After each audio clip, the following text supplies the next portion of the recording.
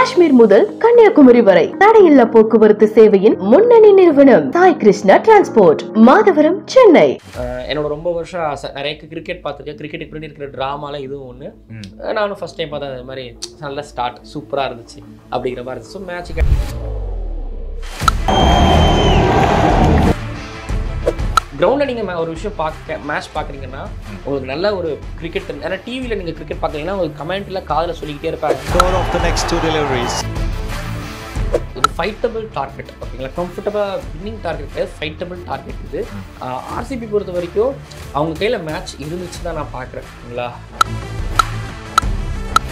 ஒரு சீசன் சொதப்பல், திரும்பி அடுத்த சீசன் ஒரு கம்பேக், அதுதான் வந்து லெஜண்ட்ஸ் பொறுத்த வரைக்குமே வந்து. சரி, அவங்க சொதப்பல் நான் சொல்ல மாட்டேங்க, பேக் பிளேயர்ஸ் எல்லாமே வந்து ஒரு 6 பால் தான் கிடைக்கும். கன்னி வெடி தான் அவங்கெல்லாம். 6 பாலில் ஒன்று 6 பால் 4 பால் கிடைக்கும். முட்டை தான், ஓகேங்களா? முட்டை இல்லை ஒரு இல்லைன்னா 4 பாலுக்கு 18 இதுதான் இருக்கும்.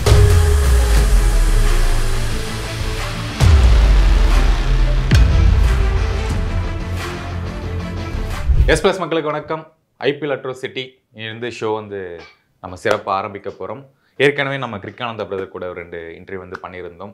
இன்னிலேருந்து ரெகுலராக வந்து ஐபிஎல்லுடைய ப்ரிவியூ வீடியோக்கள், ப்ரிடிக்ஷன் வீடியோக்கள் தொடர்ந்து நம்ம சேனலில் வந்துக்கிட்டே இருக்கும். நம்ம தொடர்ந்து சேனலை பார்த்து சப்போர்ட் பண்ணுங்கள். சிஎஸ்கே வெர்சஸ் ஆர்சிபி இந்த மேட்சோடைய போஸ்ட் ரிவ்யூ வந்து நம்ம பார்ப்போம். வணக்கம் பிரதர். வணக்கம், நல்லா இருக்கீங்களா? நல்லா இருக்கேன். நம்ம ஷோ சிறப்பாக போகணும். கண்டிப்பாக போகும். ஓகே, பேசுவாங்க இருக்கு கண்டிப்பாக. இப்போ நான் வந்து ஃபஸ்ட் டைம் நேற்று மேட்ச் பார்த்துருக்கேன். ஒரு எக்ஸைட்மெண்ட்டில் இருந்திருக்கேன். நீங்கள் வந்து நிறைய டைம் மேட்ச் பார்த்துருப்பீங்க. சரி, ஐபிஎல்னுடைய ஸ்டார்டிங் அந்த செலிப்ரேஷன் எப்படி இருந்துச்சு? நான் ஃபஸ்ட் டைம் வந்து நான் ஜெர்மனி பார்க்குறேன். இதுக்கு முன்னாடி அந்த சின்ன வயசு ஆசைன்னு ஒன்று இருக்கும். இதுக்கு முன்னாடிலாம் வந்து சேப்பாக்கில் வந்து இந்த ஓப்பனிங் செரிமனி நடந்திருக்கு. ஃபேன்ஸை வச்சு நடந்துச்சான்னு எனக்கு தெரியல. ஆனால் வந்து பார்த்தீங்க அப்படின்னா ஒரு பிரியங்கா சோப்ரா, அப்போ எல்லா 8 டீமோட கேப்டன்ஸ் இருப்பாங்க, அந்த ட்ரோஃபி இருக்கும், அதுக்கப்புறம் நிறைய ஆடல் பாடல் நிகழ்ச்சிகள் அதெல்லாம் இருக்கும், அப்போ செலிப்ரேஷன்ஸ் இருக்கும். பட் ஃபேன்ஸ் இருந்தாங்களான்னு தெரியல. இப்போ தான் ஐ திங்க் சேப்பாக்கில் இந்த மாதிரி ஓப்பனிங் செரிமனி வித் ஃபேன்ஸோட நடக்குதுன்னு நினைக்கிறேன். நாட் எனக்கு சரியாக தெரியல. ஆனால் போன வருஷம் அகமதாபாத்தில் நடந்தது. எனக்கு அவ்வளோ சிறப்பாலாம் இந்த மாதிரிலாம் எனக்கு தெரியல. பட் இங்கே வந்து ஸோ நிறைய டான்சஸ் ப்ளஸ் எல்லா இந்தியாவில் இருக்கக்கூடிய எல்லா என்ன சொல்கிறது, அதாவது அந்த ஸ்டேட்டோட பாரம்பரிய நடன கலைஞர்கள்லாம் சேர்ந்து ஆடணும். அந்த இதெல்லாம் பார்க்கும்போது நல்லா இருந்துச்சு. ப்ளஸ் ஏஆர் ரஹ்மான் தமிழில் சில பல பாடல்கள் ஒழிக்கும் பொழுது கேட்கும் பொழுது நல்லா இருது. அதுக்கப்புறம் வந்து பார்த்திங்க அப்படின்னா சோழ நிகாம்லாம் வந்திருந்தார். ஸோ ஃபஸ்ட் டைம் நானும் பார்த்தேன். என்னோட ரொம்ப வருஷம் ஆசை, நிறைய கிரிக்கெட் பார்த்துருக்கேன். கிரிக்கெட்டுக்கு பின்னாடி இருக்கிற ட்ராமாலாம் இதுவும் ஒன்று. நானும் ஃபஸ்ட் டைம் பார்த்தேன். அது மாதிரி நல்ல ஸ்டார்ட் சூப்பராக இருந்துச்சு அப்படிங்கிற மாதிரி இருந்துச்சு. ஸோ மேட்ச் கடையில் இருந்த அந்த எல்இடி பர்ஃபார்மன்ஸும் நல்லா இருந்துச்சு. ஓகே, சிறப்பான ஒரு மாதிரி எக்ஸைட்மெண்ட் இல்லாமல் சொல்லிடுவேன். ஆனால் சீரியஸ்லி சொல்கிறாங்க, எனக்கு நான் மேட்சுக்கு போகும்பொழுது ஓப்பனிங் செரிமனி இருக்குது அப்படிங்கிறது தெரியும். ஆனால் வந்து ஓப்பனிங் செரிமனி இப்படி தான் இருக்குமாலாம் நான் எதையும் இமேஜின் பண்ணிட்டு போல, விஷுவலைஸ் பண்ணுவேன். இப்படி இருக்க போது, இவங்க வரும்போது இப்படி இருக்கும், அவங்க வரும்போது அப்படி இருக்கும் அப்படிங்கிறது. ஆனால் ஒரே ஒரு விஷயம், ஏஆர் ரஹ்மான் வந்து நீ சிங்கம் தான் பாட்டை வந்து அவர் பாட போறாரு அப்படின்னு நேற்று ரிஹர்சல் பண்ற ஒரு வீடியோ மட்டும் ஆல்ரெடி யாரோ லீக் பண்ணியிருந்தாங்க. ஸோ அப்போ நீ சிங்கம் தான் பாட்டு பாட போறாருன்றது நான் ஸ்கிப் பண்ணிட்டு போயிட்டேன். ஏன்னா இந்த ஃபீல் கிடைச்சுன்னா அந்த ஃபீல் கிடைக்காதுங்கிறதுனால நான் பார்க்கல. ஆனால் அந்த டான்சர்ஸோட பர்ஃபார்மன்ஸை பற்றி நான் எதிர்பார்க்கவே இல்லை. அதாவது எனக்கு அந்த டான்சர்ஸோட பிஹைண்ட் த சீனில் என்ன நடக்குதுங்கிறதெல்லாம் பார்க்க பிடிக்கும். ஸோ அதெல்லாம் நான் பார்க்க முடியுது. அதுக்கப்புறம் அந்த டான்சர்ஸ் ஒரு பக்கம் பரதநாட்டியம், இன்னொரு பக்கம் குச்சிப்புடி, இன்னொரு பக்கம் பஞ்சாபி டான்ஸ். ஸோ இதெல்லாமே வந்து கடைசியாக இந்தியன் படத்தில் பார்த்ததுன்னு நினைக்கிறேன். இந்த மாதிரி இந்தியாவில் இருக்கக்கூடிய எல்லா டான்சர்ஸ், அந்த டான்ஸ், அந்த கலைகள் இதெல்லாமே சேர்ந்து பார்க்கும்பொழுது ஃபஸ்ட் டைம் ரொம்ப வருஷம் கழிச்சு ஸோ நேரில் பார்க்கறது வந்து இந்தியன் படத்துக்கு அப்புறம் நான் அதான் பார்த்தேன். ப்ளஸ் அந்த வந்தே மாதரம் பாட்டு வேர்ல்டு கப் டைமில் எல்லா கிரவுண்ட்லையும் ஒழிச்சுது. பட் திரும்ப சேப்பாக்கில் அந்த வேர்ல்டு கப்புக்கு அப்புறமும் அதுக்கப்புறம் ஏஆர் ரஹ்மானோட அந்த வாய்ஸில் அந்த பாட்டு ஒழிக்கும் போதும் ஸோ வா நைஸ், சூப்பரில் இப்படி தான் ஓப்பனிங் செரிமனி. இதை நம்மளும் அனுபவிச்சிட்டோம்ல ஓப்பனிங் செரிமனி அப்படிங்கிறது. நான் எதிர்பார்க்காத என்னோட பக்கெட் லிஸ்ட்டில் அது ஒன்று அமைஞ்சிச்சு. ஸ்பெஷலாக நீங்கள் ஃபஸ்ட் டைம் பார்த்துருப்பீங்க. எனக்கு ரொம்ப எக்ஸைட்மெண்ட்டாக இருந்துச்சு. நம்ம டிவிலேயே பார்த்துட்டு இருக்கோம் ஒரு 10 வருஷமா. பார்க்கும்போது நான் தோனி அவர்களை பார்த்தேன், விராட் அவர்களை பார்த்தேன். அந்த ஒரு ஹாப்பினஸ் ரொம்பவே இருந்துச்சு. இன்னொன்று பார்க்கும்போது ரொம்ப கேஷுவலாக விளாட்றாங்களோ அப்படிங்கிற மாதிரி இருந்துச்சு. டிவியில் பார்க்கும்போது ஒரு ப்ரெஷர் இருக்கும் நமக்கு. டே என்னடா 4 போது 6 போது பாலை பிடிங்கிற மாதிரி. இங்கே பார்க்கும்போது அப்படியே கேஷுவலாக சின்ன பொம்மைகளை விளாட்ற மாதிரி நான் அப்பரில் உட்காந்துருந்தேன். அந்த மாதிரி சரி இவங்க கேஷுவலாக விளாட்றாங்க, நம்ம தான் பரபரப்பாக இருக்கோம் போல் அப்படின்னு இருந்துச்சு. இன்னொன்று அந்த ஐபிஎல் செலிப்ரேஷன் ஃபுல்லாமே பார்த்தேன். அது ரொம்பவே சாட்டிஸ்ஃபைடாக இருந்துச்சு. மேபி ரெகுலராக பண்ணுறாங்களான்னு தெரியல. அந்த எல்இடி பர்ஃபார்மன்ஸ்லாம் பண்ணாங்க, அது வேற ரெகுலர் கிடையாது. அதாவது சுவிட்சர்லாந்துலேருந்து ஸ்பெஷலாக ஒரு டிஜே கூப்பிட்டுட்டு வந்து அன்னைக்கு ஓப்பனிங் டேக்காக மட்டும் வச்சிருந்தாங்க. மேட்ச் நடத்தினா செலவாகும் அது இருக்குங்கிறதா அதை பண்ண மாட்டாங்க கண்டிப்பாக. எஸ், சூப்பராக இருந்துச்சு. இப்போ நம்ம மேட்ச்குள்ளே போவோம். CSK vs RCB. இதில் வந்து எப்படி சொல்கிறது, 174 டார்கெட்டு. சிஎஸ்கே வந்து அசால்ட்டாக அடித்து ஜெயிச்சிட்டாங்க அப்படின்னு நமக்கு தெரியும். அதுக்குள்ளே என்ன நடந்துச்சு அப்படின்னு கிரிக்கானந்தா ப்ரோ தான் சொல்லணும். ஏன்னா ருத்ராஜ் தான் கேப்டன், கரெக்டா? ஆமாம், கேப்டன் சொல்லுங்க. ஓகே, அப்போ நீங்க பாஸ் விட்டீங்களா சொல்லுங்க, கொஸ்டின்குள்ள வாங்க. இல்ல அதான் கேக்குறேன், ருத்ராஜ் தான் கேப்டனா இல்ல தோனி அவர்கள் கேப்டனா? ஏன்னா தோனி தான் ஃபீல்ட் செட் பண்றாரு அப்படிங்கும்போது சரி ஓகே, அந்த பழைய தோனியா தான் இருக்காரு, இன்னி கொஞ்சம் விட்டு தரல அப்படிங்கிற மாதிரி தான் எனக்கு ஃபீல் ஆச்சு. அதாவது விக்கெட் கீப்பர்ஸ் பொதுவாகவே அந்த ரோலை எடுத்துப்பாங்க, ஃபீல்ட் செட் பண்ணுற ரோல் அப்படிங்கிறது எடுத்துப்பாங்க. இப்போ நேற்று டிகேவுமே வந்து பார்த்தீங்க அப்படின்னா இருந்திருந்தாருன்னா அவர் ஃபீல்ட் செட் நிறைய பண்ணியிருப்பார். ஏன்னா விக்கெட் கீப்பருக்கு தெரியும் ஓகேங்களா, எந்த பொசிஷனில் யார் இருக்கா, எந்த பொசிஷனில் இந்த பேட்டர் எப்படி அடிப்பாங்க. இந்த எக்ஸ்பீரியன்ஸ்லாம் விக்கெட் கீப்பருக்கு ஒரு எக்ஸ்பீரியன்ஸ்லாம் ஒரு விக்கெட் கீப்பர் பிஹைண்ட் ஸ்டெம்பில் இருக்கும்பொழுது அவங்க செட் பண்ணுவாங்க ஓகேங்களா. இந்த பவுலர் இந்த பேட்டர் இப்படி ஆடுவார், அவங்களுக்கு இங்கே செட் பண்ணலாம், இத்தனை பாலில் ஸோ இப்படி பண்ணலாம் அப்படிங்கிறதெல்லாம் பண்ணுவாங்க. பட் ஆப்வியஸ்லி செகண்ட் இன்னிங்ஸில் எஸ்பெஷலி ஆர்சிபி பேட் பண்ணும்பொழுது சிஎஸ்கே ஃபீல்டிங்கில் இருக்கும்போது அப்போ அன்அஃபிஷியலாக கேப்டனாக தோனியும் ஆல்மோஸ்ட் இருந்தார். தோனிங்கிறத தாண்டி எனக்கு சில பல விஷயம்லாம் வந்து ஃப்ளம்மிங், அது சிஎஸ்கே ப்ளே பண்ணுறாங்க அப்படின்னா இந்த மாதிரி தான் கொண்டு போவாங்க அப்படிங்கிறது நான் காலங்காலமாக பார்த்துருக்கேன். அப்போனா அது தோனி மட்டும் கிடையாது, ஒரு ஃப்ளம்மிங் ஓகேங்களா.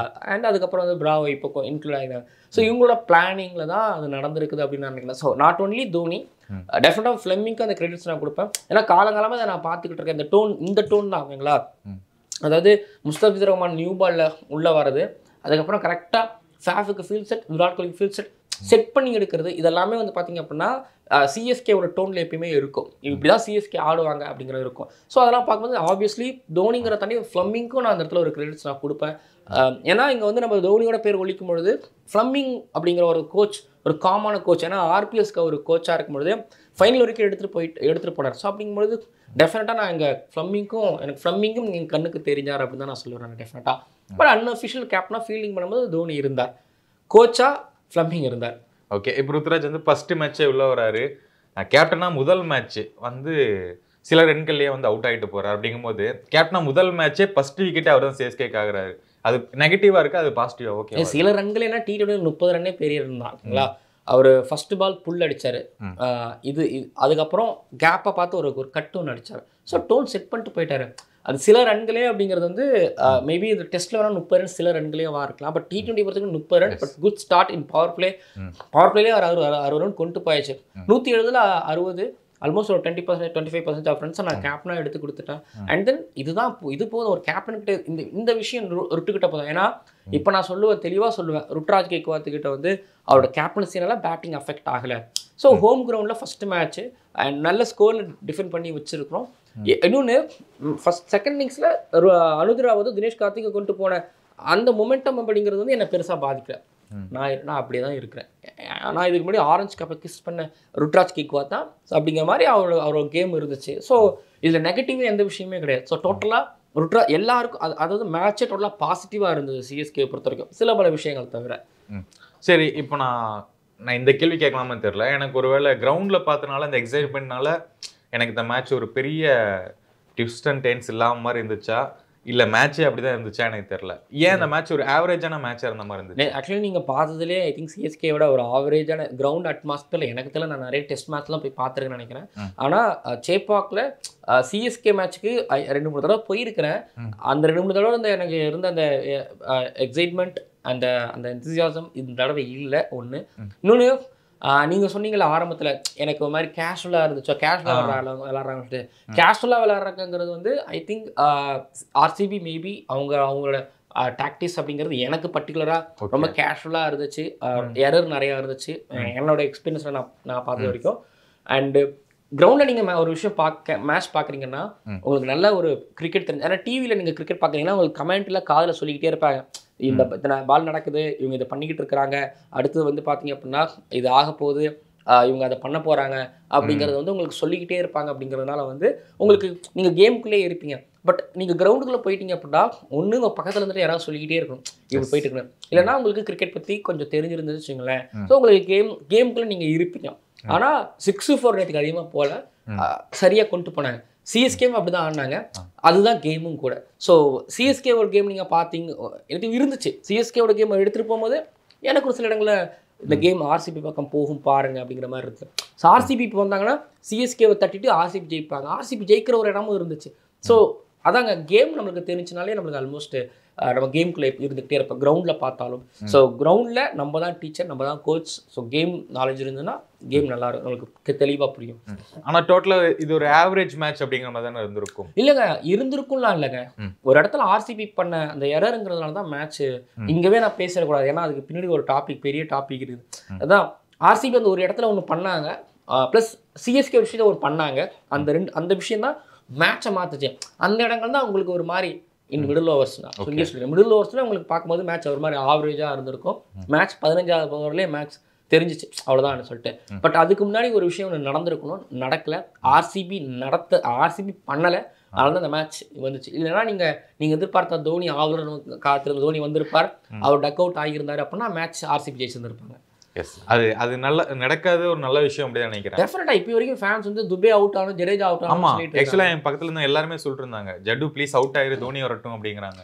தெரியல, சிஎஸ்கே ஃபேன்ஸோட மனநிலையா இருக்கு. இன்னும் தெரியல. ஓகேங்களா, ஒரு தடவை ஒரு இடம் இல்லை, இப்போ இல்லை, ஃபைனலில் ஜடேஜா அடிக்கல அப்படின்னா அப்போ தெரிஞ்சிருக்கும். ஆஹா, ஒருத்தர் டீமுங்கிறது ஒருத்தர் நம்பி மட்டும் கிடையாது. ஓகேங்களா, ஸோ எல்லாரும் தான். ஏன்னா ஜட்டு ஒரு 2-3 பால் வைடு போமா விட்டாரு, அதுக்கப்புறம் சிங்கிளாவே ஓடிட்டு இருந்தாங்க. உங்களுக்கு தெரியுதுங்களா? அதுல வச்சு இவங்க ஜட்ஜ் பண்ணிட்டாங்க, ஜட்டு ப்ளீஸ் விட்டுரு அப்படின்ட்டாங்க. அதுக்கு முன்னாடி டேரல் மிச்சல் சிங்கிள் தான் ஓடிட்டே இருந்தாரு, ராணி சிங்கிள் தான் ஓடிட்டு இருந்தாரு. ஸோ அங்கதான் உங்களுக்கு மேட்ச் ஒரு மாதிரி பேடா போன மாதிரி தோணலாம். பட் அங்கதான் குட் கிரிக்கெட் நடத்துறதுக்கு பேச நடத்துறாங்க. ஓகே, நம்ம ரச்சின் ரவீந்திரா அண்ட் ரெஹானே இவங்களுடைய பார்ட்னர்ஷிப் ரொம்ப நல்லா போச்சு. இந்த ஓப்பனிங் பத்தி சொல்லுங்க. மிடில் ஆர்டர்ல அதாவது எப்படி சொல்றதுன்னா, ரச்சின் ரவீந்திராவை பொறுத்த வரைக்கும் டெவோன் கான்வேயோட பிளேஸ் அப்படிங்கிறது ஒன்று இருக்குது. டெவோன் கான்வேயை பொறுத்த வரைக்கும் ஃபேப் டு பிளேசஸ் வந்து ஒன்று பண்ணுவார். ஃபேப் டு பிளேசஸ் டெவோன் கான்வே ஒன்று பண்ணுவாங்க, ஸ்பின்னர்ஸை டேக் ஆன் பண்ணுவாங்க, எடுத்துகிட்டு போவாங்க. ஸோ ரச்சின் ரவீந்திரா அந்த ரோலை சரியாக பண்ணார். அண்ட் இன்னொரு விஷயம், ரச்சின் ரவீந்திராவோட பேட்டில் வந்து அந்த ரன்களெல்லாம் எட்ஜஸ் மூலமாக வரல. ஸோ கரெக்டாக டவுன் லெக் சைடு போகிறாங்கன்னா, அது இந்தியன் பேட்டர்ஸுகளுக்கு இல்லை, டவுன் லெக் சைடு போகிறாங்கன்னா அவங்க ஆடுறது ரொம்ப ஈஸியாக இருக்கும். இங்கே இருக்கக்கூடிய கண்டிஷன்ஸ் அப்படியே அவங்க அதில் பழக்கப்பட்டவங்க. பட் ஓவர்சீஸ் பேட்டர் ஸ்கொயர் ஆடுறது அவ்வளோக்கா அவங்களுக்கு வரவே வராது. ஸோ ஃபுல்லாக ஆடுவாங்க, பட் மேக்ஸிமம் வந்து அதாவது கரெக்டாக பிஹைண்ட் த ஸ்கொயரில் ஆடுறதுங்கிறது அவங்களுக்கு அவ்வளோ வராது. பட் ரச்சின் ரவீந்திரா ரொம்ப நல்லாவும் ஆனார், எஸ்பெஷலி ஸ்பின்னர்ஸை ரொம்ப டாமினேட் பண்ணார். ஸோ அதுதான் இங்கே தேவை. ருட்ராஜ் கிக்வாத் ஒரு பக்கம் எடுத்துகிட்டு போகிறாரு, பொறுமையாக எடுத்துகிட்டு போகிறாங்கன்னா ஒரு பக்கம் இன்னொரு பக்கம் அட்டாக்கிங் கேம் ஆனும். பவர் பிளேயில் 60 ரன் வந்துச்சு, ரச்சின் ரவீந்திரா டோல் செட் பண்ணிட்டாரு. இப்போது ரஹானே அண்ட் டேரல் மிச்சலே நான் இங்கே பேசலாம் நினைக்கிறேன். இங்கே தான் ஆர்சிபி மேட்சை விட்டாங்க. ஸோ ஸ்பின்னர்ஸ் வராங்க, மயங்க் டங்கர் செம்மையாக போட்டார், கரண் சர்மா போட்டுட்டு இருக்கும் பொழுது அப்போ தான் இவர் ரச்சின் ரவீந்திராவோட விக்கெட் எடுத்தாங்க. ஆனால் ஒரு விஷயம் ஒன்று பண்ணாங்க ரெண்டு பேரும், பிச் ஆஃப் த பால் வந்து சிங்கிள் ரொட்டேட் பண்ணிக்கிட்டே இருந்தாங்க. ஸோ ஃபீல்டத்தில் ஸ்பிளிட் பண்ணி விட்டார், ஃபேஃப்ட் பிளேசஸ் ஸ்பிளிட் பண்ணி விட்டானே இவங்க சிங்கிள்ஸ் எடுத்துக்கிட்டு ஃப்ரண்ட் ஃபுட்டில் வந்து ஃப்ரண்ட் ஃபுட்டில் ஆடும்பொழுது எக்ஸ்ட்ராவாக அது ஒரு 2 ரன் ஒரு இடத்துல அது 1 ரன்னாக அதுக்கு வந்துடும். ஸோ அப்போ இன்னொரு ஆஃப் ரன் அவங்களுக்கு ஈஸியாக கிடச்சிடும். அது அவங்களால எடுக்க முடியாது. இல்லை ஆஃப் ரன் தான் ஓட முடியும், பட் ஆனால் ஃப்ரண்ட் ஃபுட்டில் ஆடும்போது அது 1 ரன்னாக கன்வெர்ட் பண்ண முடியாது. ஒன்று பண்ணாங்க. அதுக்கப்புறம் யஷ்தால் வந்தார், ருட்ராஜ் கேக்வாத்துக்கு வெளில ஒரு மூவ் பண்ணி 2-3 பால் போட்டு விக்கெட் எடுத்தார். அங்கே ரஹானேக்கு அங்கே தப்பு பண்ணார். ரஹானேயோட எக்ஸ்பீரியன்ஸ் அதுதான். ஏன்னா ரஹானேனா டிரைவ் ஆடுறது ரஞ்சி ட்ரோஃபியில் அவ்வளோவா பெருசாக அடிக்கல. டெஸ்ட் கிரிக்கெட் இது T20 கிரிக்கெட்னா நான் ஒத்துக்க மாட்டேன். அது கிரிக்கெட், இதுவும் கிரிக்கெட் என்னை பொறுத்த வரைக்குமே வந்து. ஏன்னா ஒருத்தவங்க பேட்டில் சரியாக படாத பொழுது இங்கே ஒருத்தவங்க பேட்டில் சரியாக படுது அப்படின்னா என்ன ரீசன்னா, ரஹானே ஆஃப் சைடில் மும்பை பிளேயர்ஸ் ஆஃப் சைடில் செம்ம ஸ்ட்ராங். அவங்க காலங்காலமாக ஆஃப் சைடில் நீங்கள் சச்சின் எடுத்துக்கிட்டிங்கன்னா கவர் டிரைவ் அவர் மாதிரி கவர் டிரைவ் ஆட முடியாது. ஸ்ரேயாஸ் ஐயர் ஆஃப் சைடில் ஆடுவார். ரோஹித் சர்மாவோட புல் ஷாட் தாண்டி ஆஃப் சைடில் ஒரு லாஃப்டர் ஷாட் ஒன்று சூப்பராக ஆடுவார். ஸோ யஷ்தேல் ஒரு பால் அப்படியே வெளில எடுத்துகிட்டு போனார். அப்போ எடுத்துகிட்டு போகும்போது எனக்கு தோணுச்சுன்னா இது ரொம்ப தப்பு. பிளானை சேஞ்ச் பண்ணணும். ஏன்னா ரஹானேவுக்கு வந்து ஒரு incoming delivery okay, but again ஒரு ஆஃப் சைடில் எடுத்துகிட்டு போகிறாங்க அப்படின்னா அது ரொம்ப அது என்ன சொல்கிறேன்னா அவர் ஆடிடுவார், அவர் டிரைவ் போயிடுவார், இல்லை ஸ்கொயராக அடிச்சிருவார், ஸ்கொயர் கட் போயிடுவார் அப்படின்னா எல்லாம் கவர்ஸில் தட்டி விட்டு ஓடிடுவாருன்னு. ஆனால் அப்போ தூக்கி டக்குன்னு அப்படி தூக்கி ஒன்று அடித்தார். நான் நினச்சேன் டிரைவு, ஆனால் அடிச்சுட்டாரு. பார்த்தீங்களா, சிஎஸ்கே கொடுத்த லைசன்ஸ் அவருக்கு அப்படி தூக்கி தலைக்கு மேலே அடித்தார். எனக்கு அந்த அப்ரோச் பிடிச்சிருந்துச்சு. ஸோ அந்த ஒரு அப்ரோச், அதுக்கப்புறம் அவர் வந்து லெஃப்ட் சைடில் அடித்த ஷாட்ஸ் அதெல்லாம் வேறு. பட் அந்த ஒரு ஸ்டார்ட், யஷ்தேல் நீ விக்கெட் எடுத்த ஆனால் நான் உன்னை அடிப்பேன், உன் பிளானை சேஞ்ச் பண்ணிக்கோ. யஷ்தேல் கண்டிப்பாக அவர் அதுதான் ஃபீல் பண்ணியிருப்பார். ஃபர்ஸ்ட் பால் வெளியில் போட்டோம், திரும்பவும் வெளியில் அப்படின்னா எவ்வளோ பெரிய எத்தனை வருஷமாக கிரிக்கெட் ஆடிட்டு இருக்காரு, எவ்வளோ பெரிய பிஸ்தாவெல்லாம் பார்த்துட்டு வந்துருப்பார், ஆஸ்திரேலியன் கண்டிஷனில் ஆடிப்பார். ஸோ அப்படிங்கும்போது அது பிளான் அவங்க சேஞ்ச் பண்ணலை. அதுவும் இவங்களுக்கு ரஹானிக்கு கிளியராக இருந்து அடிச்சுட்டு போனாங்க. டேரல் மிச்சல் எப்பயும் வந்து அது வீல் ஆடுவார், அவங்களா ஸ்ட்ரைட்டில் அவர் ஆடுவார், ஸ்ட்ரைட்டில் அடிப்பார். 2 சிக்கு டங்குன்னு ஒரு 2 அடித்தார், சைட் ஸ்க்ரீனில் இருந்துச்சு. அங்கேயே முடிஞ்சிச்சு மேட்ச். ஓவருக்கு ஒரு 6 வந்துக்கிட்டே இருந்தது. ஜடேஜா ஒரு 6 ஒரு 2 6 அடித்தார், மேட்ச் கையில். ஸோ சிஎஸ்கே பொறுத்த வரைக்கும் இந்த ஒரு பிளான் எப்பவுமே ஒன்று பண்ணுவாங்க. அதாவது இது எப்பவுமே இருக்கும். துபே இருக்கிற வரைக்கும் சிஎஸ்கேவை அவங்க எந்த டீமாலையும் தோக்கடிக்க முடியாது. பேட்டிங்கில் ரன் வந்துச்சுன்னா ஓகேங்களா. மிடில் ஓவர்ஸில் அவர் வந்துட்டார் அப்படின்னா ஸ்பின்னர்ஸ் அவர் ஆடுற விதங்கிறது ஐ திங்க் இப்போ இருக்கக்கூடிய இந்தியன் கிரிக்கெட் அந்த மிடில் ஆர்டரில் லெஃப்ட் ஹேண்டர் யாரும் அவர் மாதிரி ஆடுறது பெரிய சிக்ஸஸ் அவரை கண்ட்ரோல் பண்ணிட்டாங்கன்னா முடிஞ்சிச்சு. ஸோ அவர் கண்ட்ரோல் பண்ணாதனால தான் அந்த மேட்ச் தோத்தாங்க. பேசலாம் RCB எங்கே தோத்தாங்கிறதெல்லாம். 174 அப்படிங்கிறது ஒரு நல்ல டார்கெட் தான். ஆக்சுவலி ஒரு நல்ல டார்கெட் தான். 200க்கு மேலே போனாலுமே 150ங்கிறது ஒரு நல்ல டார்கெட் தான் வச்சுக்கலாம். அப்படிங்கும்போது இந்த டார்கெட் வச்சு ஏன் RCBனால ஜெயிக்க முடியல? இன்னொன்று 6 அண்ட் பவுண்டரிஸ் வந்து ரொம்பவே கம்மியாக தான் இருந்த மாதிரி இருந்துச்சு. ஓவரால் மேட்ச்லேயே பவுண்டரிஸ் கம்மியாக தான் இருந்த மாதிரி. என்ன ரீசன்? இது ஃபைட்டபிள் டார்கெட் ஓகேங்களா. கம்ஃபர்டபுளாக வின்னிங் டார்கெட் கிடையாது, ஃபைட்டபிள் டார்கெட் இது. RCB பொறுத்த வரைக்கும் அவங்க கையில் மேட்ச் இருந்துச்சுன்னு தான் நான் பார்க்குறேன் ஓகேங்களா. சிராஜ் ஒரு வேளை விக்கெட் எடுத்திருந்தா பவர் பிளேயில் விக்கெட் எடுக்கணும். நீங்கள் தீபக் சக்கர் விக்கெட் எடுக்கல ஓகேங்களா. முஸ்தபிசர் ரஹ்மான் விக்கெட் எடுத்ததுனால தான் சிஎஸ்கே நீங்கள் ஆக்சுவலி தப்பிச்சாங்க. ஃபேஃப் ஒரு விஷயத்தை கிளியராக இருந்தார். என்னன்னா இதுதான் சிஎஸ்கேட வீக்கஸ்ட் பவுலிங். போன வருஷமே தோனி நிறைய அனிமேட்டடாக தான் இருந்தார். இன்றைக்குமே இப்பயும் துஷார் தேஷ்பாண்டே மீன் போட்டு தான் எல்லாரும் இருந்துக்கிட்டு இருக்கிறாங்க. அவரோட பவுலிங் நிறைய வைடு போகிறாரு அப்படிங்கிறதுலாம் ஒரு பக்கம் இருந்துகிட்டு இருக்கு. அக்யூரேட்டாக நிறைய ஷார்ட் பால் போட்டாங்க, சூப்பராக இருந்து சிஎஸ்கே பொறுத்த வரைக்கும் குறை சொல்ல மாட்டேன். ஆனால் ஒரு விஷயம் என்னன்னா இது வீக்கஸ்ட் பவுலிங்டா. அட்ரா விக்கெட்டில் வந்து ஸ்விங்லாம் கிடையாது, மூவ் ஆகுது. மூவிங் பால் எனக்கு ஆடுறதுனா பெரிய விஷயம் கிடையாது. கோலிக்கு நிறைய ஸ்ட்ரைக் கொடுக்காம ஒரு போயிட்டே இருந்தார்.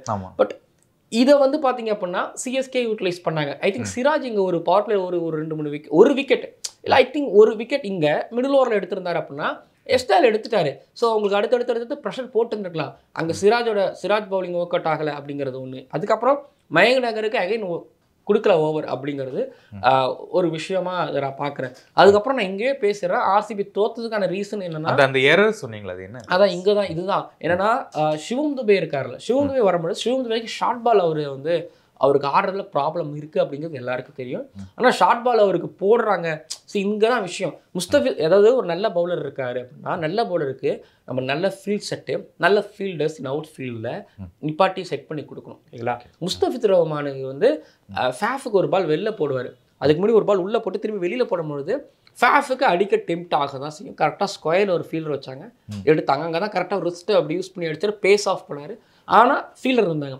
திரும்பி இந்த கிரவுண்டோட டைமென்ஷன்ஸ் ப்ளஸ் அவரோட பேஸ் எப்படியும் உங்களால் கிளியர் பண்ணுறது ரொம்ப கஷ்டம், உங்களுக்கு பவர் வேணும். ஸோ விராட் கோலிக்கு அப்போ தான் அங்கே ஒரு ஃபீல்ட் செட் பண்ணி வச்சாங்க. ஸோ இது முஸ்தபிசர் ரஹ்மானுக்கு அந்த 2 விக்கெட்டான்னு கேட்டிங்கன்னா அவருக்கு அந்த 2 விக்கெட்டுங்க தாண்டி கேப்டனுக்கு அந்த 2 விக்கெட் நான் கண்டிப்பாக கிஃப்ட் பண்ணுவேன். ஏன்னா அவங்களோட உழைப்பு தான் அது. பட் இங்கே ஃபேஃப் என்ன பண்ணிட்டாருன்னா அல்சரி ஜோசஃபோட லெங்க்லாம் correct, அல்சரி ஜோசஃபோட எக்ஸிக்யூஷன்லாம் correct, but field set ஒரு ஷார்ட் ஸ்கொயர் லெக்கில் ஒரு ஃபீல்டர், ஸோ க்ளோஸாக ஒரு ஃபீல்டர், நெருக்கமாக ஒரு ஃபீல்டர், டீப்பில் நீங்கள் வைக்கிறீங்கிறத தாண்டி ஒரு மாதிரி க்ளோஸில் ஒரு ஃபீல்டர் ஒன்று வச்சுருந்தீங்க அப்படின்னா ஸோ மேபி அவர் அடித்த ஷாட்ஸ்லாம் வந்து வெளியில் போகவே இல்லை ஓகேங்களா. அவர் அடித்த ஷாட்லாம் வந்து பார்த்தீங்க அப்படின்னா மேக்ஸிமம் ஷார்ட் ஸ்கொயர் லெக்கில் தான் விழுந்துச்சு. ஸோ அங்கே ஒரு ஃபீல்டரை வச்சுருந்தாங்க அப்படின்னா துபேயோட விக்கெட் விழுந்துருந்ததுன்னா இந்த மேட்ச் 15வது வரை முடிஞ்சிருக்காது. 18வது வரைக்கும் மேபி சிஎஸ்கே ஃபேன்ஸுக்கு ஐயோ ஜெயிப்புமா அப்படிங்கிற ஒரு பயம் ஆல்மோஸ்ட் இருந்திருக்கும். ஐ திங்க் அங்கே தான் மேட்ச் விட்டாங்க. முஸ்தபிசர் ரஹ்மானுக்கு இவங்க பண்ண ஃபீல்ட் செட், அல்சரி ஜோசஃபுக்கு இவங்க பண்ணாத ஒரு field set, and then Faf to பிளேசிஸோட கேப்டன்ஸ்லேருந்து மிகப்பெரிய ஒரு எரர்ஸ். ஸோ இத்தனை வருஷமாக நம்ம வந்து சிஎஸ்கே கேம்பில் இருந்திருக்கோம், சிஎஸ்கே எப்படி ஆடுவாங்கன்னு நம்மளுக்கு தெரியும். பட் சிஎஸ்கே கூட ஆடும்பொழுது என்ன பண்ணணுங்கிறது தெரிஞ்சிருக்கணும். பட் ஃபேஃப் இன்னும் அதை லேர்ன் பண்ணிக்கல. இதுக்கு முன்னாடி சிஎஸ்கேக்கு அகேன்ஸ்டாக ஆடும்போது லாஸ்ட் ஓவரில் அப்போது அன்னைக்கு அந்த லாஸ்ட் ஓவர் மட்டும் மேக்ஸ்வெல் கேப்டன்சி பண்ணார். பட் சூப்பராக போட்டு அந்த வனிதா அசரங்காவுக்கு ஓவர் கொடுக்காம மேக்ஸ்வெல் கையில் பால் எடுத்தார், 2-3 6 அடித்தாங்க, ஸ்கோர் எகிரிச்சு தோத்தாங்க. அந்த 2-3 6 போலனா மேட்ச் கையில். பட் அந்த மாதிரியான எரர்ஸ் இது மாதிரி அகன் வனிதா அசரங்காவுக்கு நிறைய இடங்களில் ஓவர் கொடுக்காது. அண்ட் மயங்க் நகர் நல்லா போட்டிருந்தார், அங்கே ஓவர் கொடுக்காது. அண்ட் மேக்ஸ்வெல்லை பின்னாடி கொண்டு வந்தார். பட் ஜடேஜாவுக்கு அது வசதியாக தான் போச்சு. ஒரு புவர் பால் டைட்டாக இந்த 2 ஓவர் டைட்டாக போட்டு 2 விக்கெட்டு இல்லை ஒரு விக்கெட் எடுத்துகிட்டு தான் மேட்ச் கையிலங்கும்பொழுது அதை அவங்க க்ரியேட் பண்ணவும் இல்லை. பவுலர்ஸ் எரர் பண்ணாங்க. ஒட்டுமொத்தமாக ஃபேஃப் கொஞ்சம் எரர் பண்ணாருன்னு நினைக்கிறேன். ஸோ மேட்ச் கைவிட்டு வச்சு துபேவோட விக்கெட் எடுத்திருந்தாங்கன்னா அவரோட விக்கெட் ஒரு க்ரூஷியலாக நான் பார்க்குறேன். அண்டு நீங்கள் சொன்ன மாதிரி பேட்டிங் வந்துட்டீங்க அப்படின்னா விராட் கோலி பொறுத்த வரைக்கும் ஸோ ஒரு 6 ஒன்று அடித்தார். தீக்ஷனா வந்து விடுவிக்கிற ஒரு 6 ஒன்று அடித்தார். பார்க்க சூப்பராக இருந்துச்சு. ஒரு ஏஷியா கப்பில் வந்து பார்த்தீங்கன்னா அந்த மாதிரி ஒரு 6 ஒன்று அடித்தார். அதுக்கப்புறம் ஸ்பின்னை அவர் நல்லா டாமினேட் பண்ண ஆரம்பித்தார். ஆனால் ஒரு பக்கம் ஒரு பேக் ஃபுட்டில் தள்ளுறாங்களோ, ஸோ இது இருக்கலாம். ஏன்னா Dhoni no Virat Kohli, Dhoni no Faf. So இவங்க என்ன பண்ணுவாங்க அப்படிங்கிறது கோலிக்கு தெரியும். அது ஒரு அழுத்தமாக தான் இருக்கும். ஸோ அதுக்கேற்ற மாதிரி ஸ்பின்னர்ஸ், லெஃப்ட் ஆர்ம் ஸ்பின்னர் ஜடேஜாவை கொண்டு வருது, ஒரு ஆஃப் ஸ்பின்னர் ஒரு தீக்ஷனாவை கொண்டு வருதுங்கிறத தோனி ரொட்டேட் பண்ணிக்கிட்டே இருந்தால் ஒரு பேக் ஃபுட்டில் தள்ளிக்கிட்டே இருந்தாங்க. அண்ட் அவருக்கு ஒரு பிரச்சனை என்னன்னா கேமரன் கிரீன் ஓடவே மாட்டேன்ட்டார். ஸோ டபுள்ஸ் வரவே இல்லை. இது அனுதுராவத் தினேஷ் கார்த்திக் ஆடும்போது உங்களுக்கு அந்த டபுள்ஸ் சிங்கிள்ஸ் வந்துக்கிட்டே இருந்தது. பட் இதே அது ஒரு ஃப்ரஸ்ட்ரேஷன் விராட் கோலிக்கு. ஸோ அந்த காம்பினேஷன் அவருக்கு கிரியேட் ஆகலை. ஸோ அதனால் ஒரு பேக் ஃபுட்டில் தள்ளப்பட்டார். ரஜத் பட்டியலர் ரொம்ப நாளாகவே ஒரு மாதிரி நல்ல ரிதமில் இல்லை. டெஸ்ட் கிரிக்கெட்டில் நீங்கள் பார்த்தீங்க அப்படின்னா. ஸோ அதனால் மிடில் ஓவர்ஸில் ரொம்ப ஸ்கோர் ட்ரையாக இருந்தது. டபுள்ஸ் அதாங்க டேரல் மிச்சல் ரஹானே டபுள்ஸ் ஓடிக்கிட்டே இருந்தாங்க. ஸோ அந்த மாதிரியான டபுள்ஸ் இங்கே ஓடுறதுக்கு யாருமே இல்லை, ஓகேங்களா, விராட் கோலி கூட. ஸோ இப்போ யோசிச்சு பாருங்களேன், அந்த ஒரு ரன் கேமரன் கிரீன் ஒரு ரன் ஓடி இருந்தார் அப்படின்னா முடிஞ்சதுக்கப்புறம் சொல்லலாம். பட் என்னோட கால்குலேஷன் அதான், அப்படி தான் யோசிப்பேன். ரோஹித் ஒரு ரன்னுக்கு கோவப்படுவார், ஏன்னா ஒரு ரன் விடுறீங்கன்னு சொல்லி. பட் அந்த ஒரு ரன் ஒரு 10 ரன் ஓடி இருந்தாங்கன்னா இன்னைக்கு 180 வந்துடுது இருக்குல்ல. ஸோ அங்கே தான் ஸோ RCB விராட் கோலின்னு கூடன்னு சொன்னீங்க. ஆமாம், விராட் கோலி கூட இல்லை, அதாவது விராட் கோலி கூட கேமரன் கிரீன் ஓடி இருந்திருக்கணும். விராட் கோலி ஓட ரெடியாக தான் இருந்தார். விராட் கோலி கால் பண்ணிகிட்டே இருந்தார். விராட் கோலி கால் பண்ணும்போது கேமரன் கிரீன் அது பெருசாக எடுத்துக்கல. இப்போ விராட் கோலி கேமரன் கிரீன் வந்து அனுஜ் ராவத் கூட ஐ திங்க் ஆடும்போது நினைக்கிறேன். பட் அவருமே அந்த ஒரு செகண்டுக்கு வரதில் இன்ட்ரெஸ்ட் பெருசாக அவர் காட்டவும் இல்லை. ஸோ இந்த இடத்துல தான் வந்து பார்த்தீங்க அப்படின்னா ஸோ RCBயோட பேட்டிங்கில் அண்ட் பவுலிங் பற்றி பேசுகிறேன். ஃபீல்டிங் பொறுத்த வரைக்கும் எடுத்துக்கிட்டிங்கன்னா CSK நிறைய சூப்பரான கேச்சஸ் எடுத்தாங்க, நிறைய கட் பண்ணாங்க. பட் இங்கே ஓவர் த்ரோஸ் நிறையா போச்சு. அண்ட் பால் ஃபஸ்ட்டு கொஞ்சம் கையில் நிறையா படவில்லை. அனுஜ் ராவத் ஒரு 4 பைஸ் ஒன்று விட்டார். ஸோ இந்த மாதிரி ஃபீல்டிங் ஒட்டு மொத்தமாக இங்கே 3 டிபார்ட்மெண்ட் கிளியராக இருக்கும்போது இங்கே அதுக்கேற்ற மாதிரி 3 டிபார்ட்மெண்ட் இந்த ஸ்கோரை வந்து தடுக்க முடியாத ஸ்கோர் இல்லை. CSKவோட அது CSKவை பார்க்கும்போது கிரிப்பு வச்சுருந்தாங்க, கடைசி வரைக்கும் அந்த ஹோல்டு பண்ணி வச்சுருந்தாங்க, அது பார்க்க முடிஞ்சிச்சு. ஸோ கடைசி வரைக்கும் ரொம்ப அழுத்தலை, ஆனால் வச்சுக்கிட்டே இருந்தாங்க. எங்கே போனாலும் அந்த மொமெண்டம் விடக்கூடாது அப்படிங்கிறத கிளியராக இருந்தாங்க. பட் இவங்க அந்த மொமெண்டம் விட்டுக்கிட்டே இருந்தாங்க. இந்த மேட்சை சீக்கிரம் முடிக்கிறதுக்கு ஒரு காரணம் ஆல்மோஸ்ட் RCBயோட ஐ திங்க் நிறைய errors. Okay brother, I think இதெல்லாம் நிறைய கற்றுக்கிட்டு மேபி செகண்ட் மேட்ச்சில் ஓவர் கம் பண்ணி வருவாங்க. நிறைய இதில் கற்றுந்து இருப்பாங்க. ஏன்னா இன்னொரு 13 மேட்ச் இருக்குங்கிறதுனால டெஃபினட்டாக கற்றுந்துருப்பாங்க.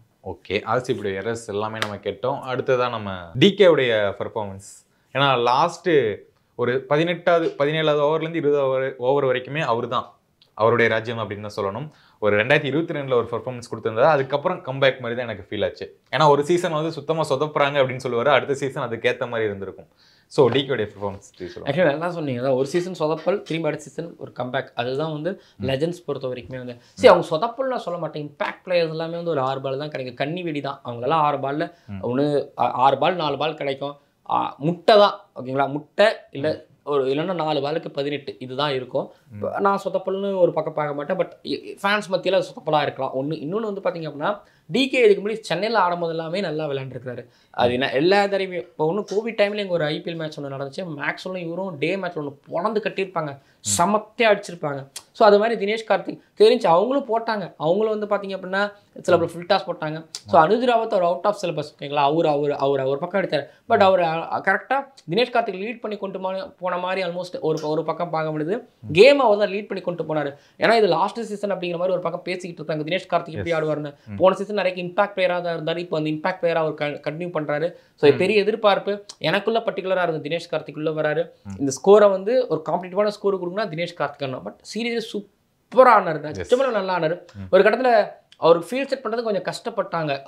அவங்களுக்கு கொஞ்சம் யோசிக்க வேண்டியதா, DKக்காக யோசிக்க வேண்டியதாக இருந்தது. DKவோட விக்கெட்டுக்காக நீங்கள் அவ்வளோ சீக்கிரத்தில் DKவோட விக்கெட் எடுத்துட முடியாதுங்கிற அளவுக்கு DKவோட அந்த ஃபைட்டிங் பர்ஃபார்மன்ஸ் அப்படிங்கிறது ஆல்மோஸ்ட் இருந்தது. பட் அனுஜ் ராவத்தை பற்றி நான் ஆட் பண்ணிக்கணும்னா டோட்டலி சர்ப்ரைஸ். 11th அவர் வருவார் நான் பெருசாக எதிர்பார்க்கல. ஸ்ட்ரைட்டாகவே 11th. ஏன்னா லேம்ரார் தான் அவருக்கு ஃபஸ்ட் ப்ரிஃபரன்ஸ் கொடுப்பாங்க படித்தேன். லேம்ராருக்கு ஃபஸ்ட் ப்ரிஃபரன்ஸ் கொடுக்காம அவங்க அனுஜ் ராவத்துக்கு 2-3 ஃபுல் டாஸ்லாம் போட்டாங்க. அவரும் மடக்கி லெக் சைடில் அடித்தார். ஒரு ஆர்டினரி பவுலர்ஸ் தான் நீங்கள் அப்படிங்கிற மாதிரி அடித்தார். அவனா ஒரு விஷயத்தை அவர் காமிச்சிட்டாரு, இந்த பவுலிங் அட்டாக்கை நீங்கள் அட்டாக் பண்ணலாம். இது ஐ திங்க் CSKக்கு இது ஒரு என்ன சொல்கிறது, ஒரு எச்சரிக்கை மணியாக கூட நான் பார்க்குறேன். பட் 2 பேரோட பர்ஃபார்மன்ஸ் எக்ஸ்ட்ரானரியாக இருந்தது. ரிலீஃப் இப்போ விராட் கோலியும் ஃபேஃபும் கொஞ்சம் ரிலீஃபாக ஆடலாம். கீழே DK அண்ட் அனுஜ் ராவத் இருக்காங்க, நல்லா விளையாண்டுருவாங்க அப்படிங்கிற. இப்போ DKவோட பர்ஃபார்மன்ஸ் இந்த சீசன் ஃபுல்லாக இந்த மாதிரி இருக்குன்னு நினைக்கிறீங்களா? நான் இருக்கும்லாம் என்னால் நினைக்க முடியாது, கையில் மை வச்சாங்க கிடையாது. பட் டெஃபினட்டாக அவருடைய இருக்கிற எக்ஸ்பீரியன்ஸ்க்கு அதை பண்ணிடுவாருன்னு நான் நம்புறேன். எனக்கு எப்பவுமே வந்து இந்த எக்ஸ்பீரியன்ஸ் மேலே ஒரு நம்பிக்கை இருக்கும், ஓகேங்களா. அதனால வந்து பார்த்தீங்கன்னா நான் இப்பயும் சொல்கிறேன், இந்த சீசனில் ஒரு 14ல் 7 டக்கு கூட அடிக்கலாம். ஆனால் அதே அடுத்த 7ல் வந்து பார்த்தீங்க அப்படின்னா 3 பாலுக்கு 14 வரலாம், 3 பாலுக்கு 12 வரலாம். ஸோ அதுதான் அவங்கள பொறுத்த வரைக்கும். பட் எக்ஸ்பீரியன்ஸ் இருக்குது. சேப்பாக்லன்னு 2-3 மேட்ச் போடுங்க, நீங்கள் இந்த மாதிரி மேட்சஸ் எதிர்பார்க்கலாம். ஏன்னா டிகேனோ சேப்பாக் அங்கே இருக்கிற புல் எப்படி இருக்கும் போது கூட அவருக்கு கிளியராகவே தெரியும். தோனி எந்த அளவுக்கு தெரிஞ்சிருக்கிறாரோ அதே அளவுக்கு டிகேக்கும் இங்கே ஒரு எக்ஸ்பீரியன்ஸ் இருக்குது. ஸோ வந்து சும்மா பிரிச்சுட்டாரு. அப்புறம் தான் ஆள போகிறோம் தமிழ் பாட்டெலாம் போட்டாங்க, முன்னாடியே போட்டு வந்துருக்கணும்.